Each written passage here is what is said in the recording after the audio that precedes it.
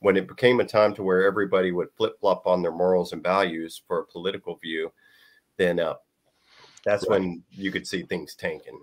Well, what's happened is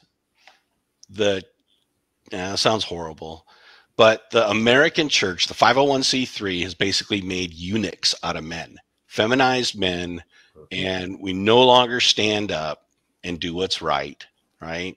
And we really, it is sad. And we should repent of that, right? Godly men should stand up and start taking control of things. Guess who's taking dominion of the land?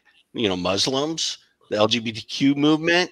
All these teachers now are running for seats in in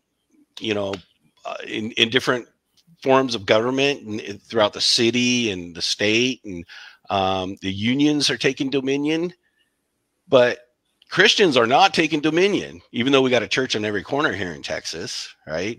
But they're not taking dominion. What have they turned into? They turned into country clubs, right?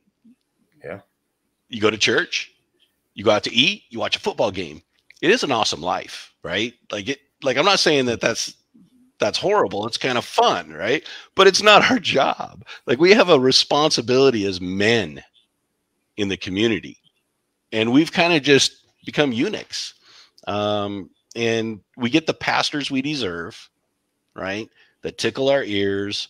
And so, I mean, it makes it hard because, you're not supposed to talk bad about the church. People say, oh, you hate the bride of Christ, which I don't. I'm a Christian, right? Like, I love the church. Like, I just try to encourage them, like, hey, we should do some stuff. All right.